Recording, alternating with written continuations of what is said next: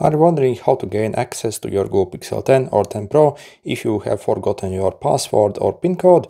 So the only way we can basically gain access to the phone to get it back essentially is by doing a factory hard reset.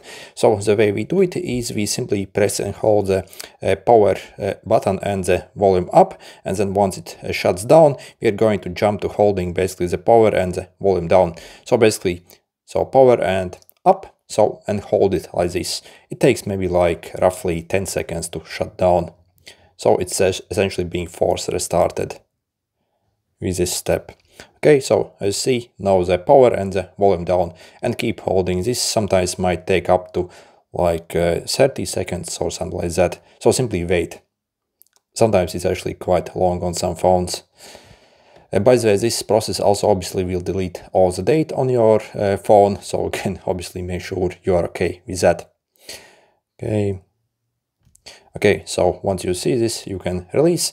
Then we're going to use these buttons, basically the volume buttons, to cycle to this recovery mode. So, and then accept with the power again, and let it like restart again.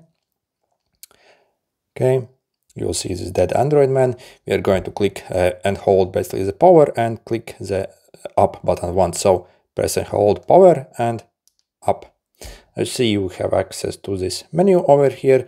Using the volume buttons, we are going to click, basically scroll here to wipe data, factory reset, and basically select this one and cycle down to the factory date, again confirm with the power button again. So, and once you do it, basically everything will get deleted from the phone, and also that will also remove all the security from it as well. By the way, what it won't actually remove is Google accounts that you have basically. So if you had set like a Google account previously on your phone, it will actually ask it basically in one of the setup steps basically. So if you do not remember your Google like account name and password, then do not do it, because otherwise you will break it.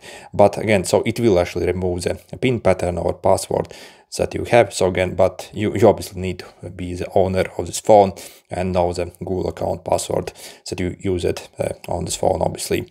Good luck.